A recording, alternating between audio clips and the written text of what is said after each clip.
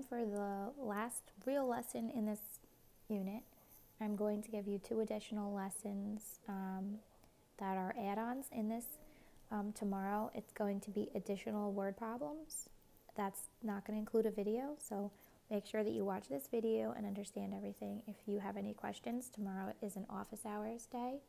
So while you're completing your additional word problems, you can ask questions during the time slot that I have for you guys.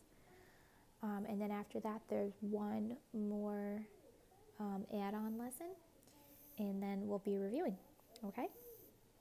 So today's lesson is everyone's favorite, word problems. So we're going to be able to apply what we've learned about quadratics to word problems. So now that we have the zero product rules and method for solving quadratic equations that are factorable when we set them equal to 0, we can also model scenarios that are quadratic in nature and solve them for rational solutions with factoring. So for exercise 1, we're going to consider a rectangle whose area is 45 square feet. If we know that the length is 1 less than twice the width, then we would like to find the dimensions of the rectangle. So if we represent the width of the rectangle using W, we're going to write an expression for the length in terms of W. So I know that the length is 1 less than twice the width. So the length is 1 less than twice the width. Okay. Now we're going to use this and set up an equation that could be used to solve for the width. So I know that the area of a rectangle is length times width, right? So I'm going to replace the L with this little equation that I've written here. So it will be 2W minus 1 times W. Okay, now I'm going to swap this around. And I know that the area is equal to 45, so I'm going to swap this around. I'm going to put the W in the front. Times 2W minus 1 is equal to 45 square feet. So now for part C, I'm going to actually solve this equation, and I'm going to find both of the dimensions. Then we're going to answer this question saying, why is one of the solutions for W not viable? Remember, viable means possible, realistic, etc. So here's my equation I just came up with. W times 2W minus 1 equals 45. So let's solve. Now, first things first, I need to distribute this W. So this is 2W squared minus W times 1. W equals 45. So at this point, in the past, we would be saying, I have no idea how the heck to solve this. So what we're going to do instead of freaking out, is we're going to use what we've learned about the zero product law. And we're going to solve this by setting it equal to 0. So I'm going to subtract my 45 from both sides, which will leave me with 2W squared minus W minus 45 equals 0. Okay? Now I want to be thinking, if I have a GCF here, which I don't, and if I can't just factor this out with double bubble, I want to think about grouping. Okay? This is not the nicest one, but if you use grouping, what we're thinking of, 2 times negative 45 is negative 90. So I want to think of the two numbers that will multiply together to give me negative 90, but will add up to negative 1. So this one's pretty obvious. Okay, so it's going to be negative 10 and 9, because negative 10 times 9 is negative 90, and negative 10 plus 9 is negative 1. So to factor this, remember you keep your first term, 2W squared, and I'm replacing this negative W with these two. So it's going to be negative 10W plus 9W minus 45 equals 0. And this is where we group or split it up, right? Factor out the GCF. In this case, it'll be 2W. I can take a 2W out of both of these. And what's left is W minus 5. Okay, so over here, I know I'm going to have a W minus 5, right? So it'll help you factor something out. In this case, it's going to be the 9, so it's going to be positive 9. That leaves me with w minus 5 equals 0. Okay, so now I have my first binomial is going to be 2w plus 9, and the second is the w minus 5 equals 0. So now I'm going to actually solve. I'm going to take it over here so I have a little more room. Okay, so I have 2w plus 9 times w minus 5 equals 0. Split them up. 2w plus 9 equals 0, and w minus 5 equals 0. Subtract 9 from both sides and divide by 2. So the first answer I get is negative 9 halves. And then here, add 5 on both sides, and w equals 5. So as it said before, which one of these is not viable? Which one does not make sense? Well, it's going to be this one, because width can not be negative, right?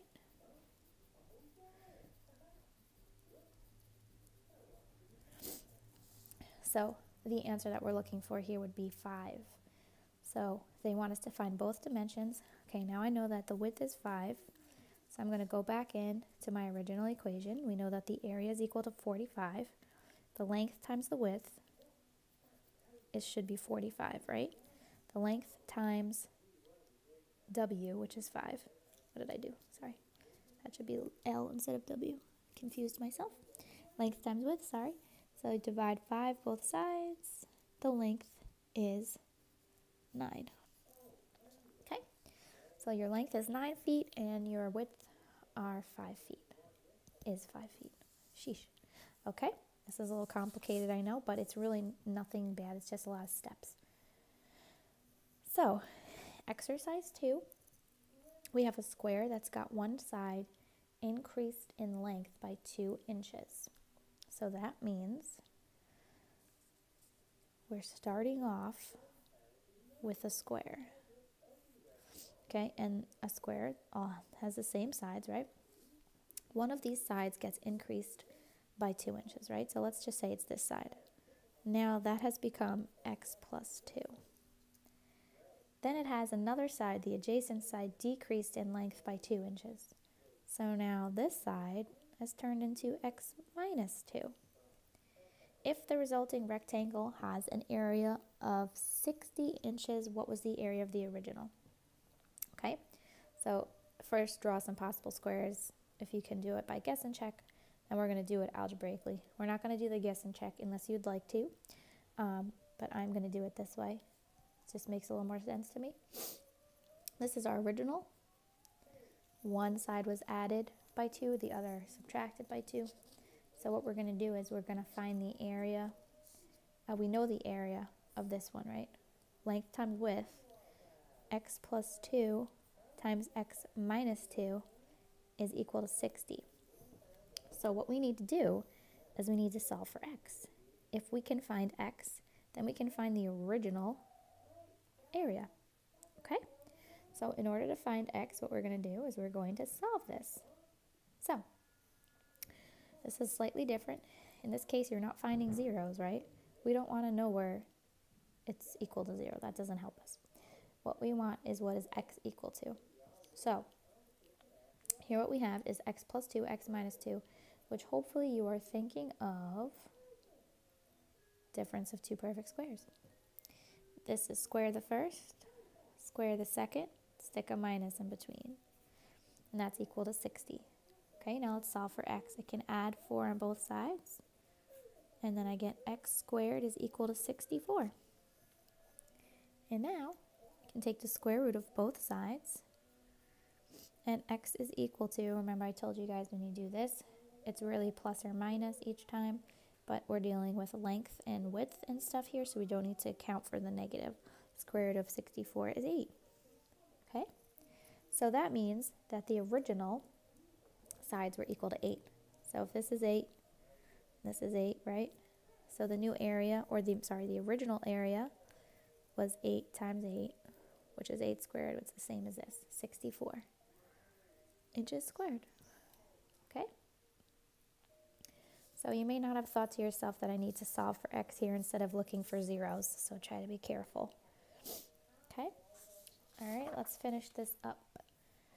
Exercise 3. There are two rational numbers that have the following property. When the product of 7 less, here we go, the product of, remember that separates it, 7 less than 3 times the number, that's one part, with 1 more than the number is found, it is equal to 2 less than 10 times the number. Okay, got to be super, super careful with this. And we're going to use what we can to try to find these two numbers.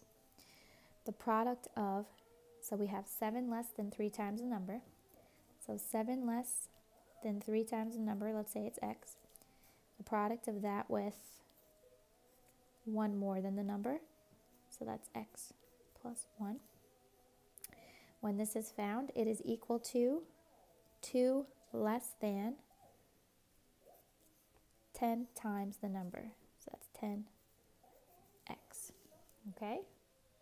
Now you could use n, you could use a, you could use anything you want. All right? So here is what I get when I do this. So first things first, let's try to figure out what the heck we should do here. Okay? What I'd like for you guys to do is, you can, I think you could do this on your own. Yeah, I'll just do it with you because I don't want it to be too confusing. So first what we're going to do is we're going to multiply on the left, okay? And I'm going to then bring over what I can so I can set it equal to 0, okay?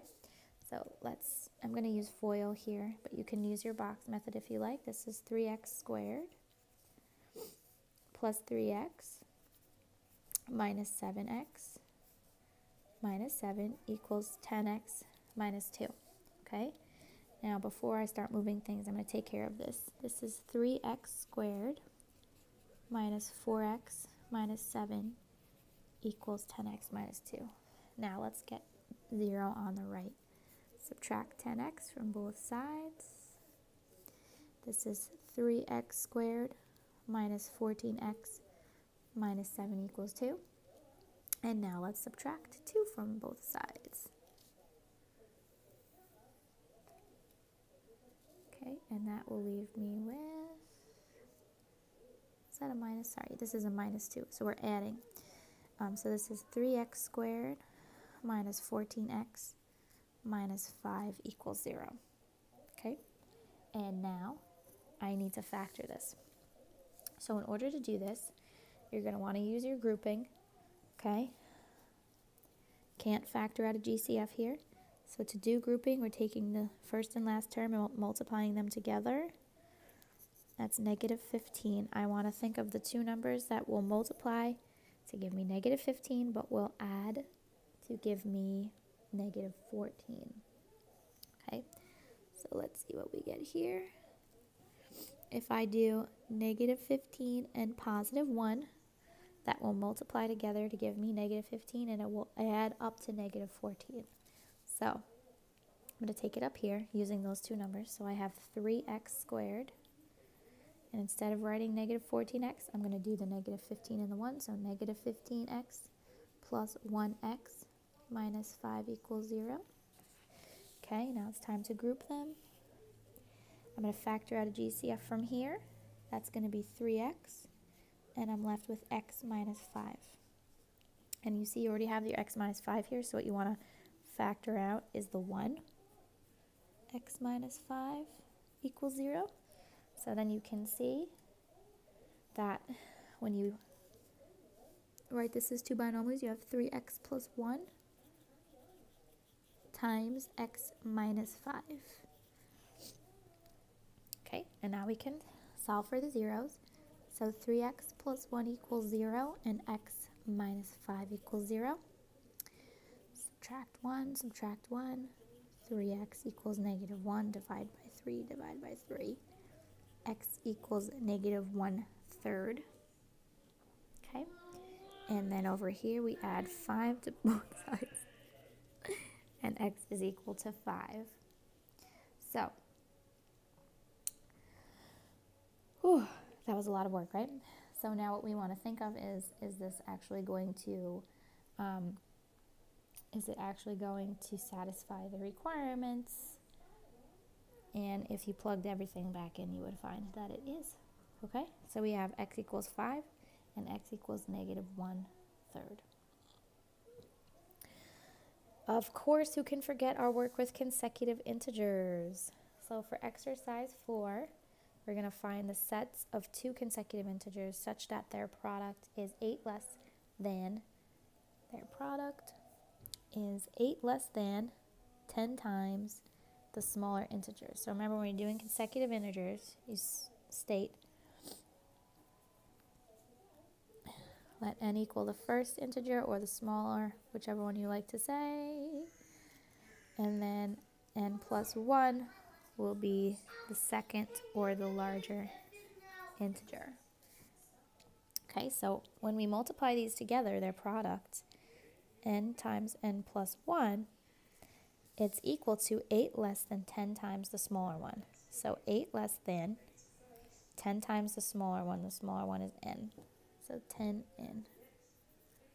Okay, so I'm going to have you guys pause and try to solve this one, and then unpause to check. Okay guys, this was a fairly simple one, so hopefully it didn't give you too much trouble. After we set this up, you solve and set it equal to 0. So I subtracted 10n and I added 8. Ended up with n squared minus 9n plus 8, which was a nice easy one to factor. And I found that n was equal to 8 and n was equal to 1. So you have to think about what the question is asking you. It wants you to say the consecutive integers. So if n could be 8, then the next consecutive integer is 9. So that's one possibility. And the other possibility is that n is 1, and the next consecutive integer would be 2. So these are your two possible sets of consecutive integers. Okay? I'm going to do the same thing with number 5. We'll set it up, and then you guys can solve it yourself. Brendan claims that the number 5 has the property that the product of 3 less than it with 1 more than it is the same as, that means equals, 3 times 1 less than it. So we're going to show that Brandon's claim is true, and then algebraically we're going to find the other number for which it's true. Okay, so we're going to show that Brandon's right by using 5. So he's saying the product of 3 less than 5, so 3 less than 5, let's write it out like this first. The product of 3 less than 5 with 1 more than 5, so that's 5 plus 1, is the same as 3 times 1 less than 5, which is 5 minus 1. So let's show that this is true. So 3 less than 5 is 2, 1 more than 5 is 6, and this is supposedly equal to 3 times 1 less than 5, which is 4. So this is true. 12 equals 12. So Brandon's right. Now they're saying that there's one other number that this is true for. So we're going to find that by replacing all the 5s with an x or any other number, letter, whatever you want to use.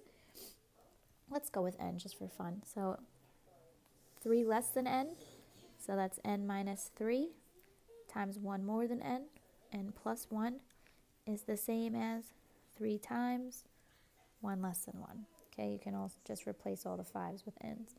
And now we're going to solve this. So I want you guys to do this on your own. Multiply here, get it equal to 0, and find the zeros, okay? So pause and then try this out. Okay, so here's the solution. When you solve this, okay, multiply here using FOIL or box or whatever, then subtract everything, distribute here, subtract everything and add everything so that you get 0 on the other side, and you end up with n squared minus 5n equals 0. Then I use GCF to factor out an n, and I have n times n minus 5. I get n equals 0 on this side and n equals 5 on this side. We already knew that 5 was one of the solutions, So we were supposed to find the other number, which means the other number was 0. Okay, guys? I know this is kind of a lot, and word problems are tricky because they're never the same. Just give it your best shot. And then remember, tomorrow we have an extra day of practice. And I will post the answer key for that. Okay? Have fun.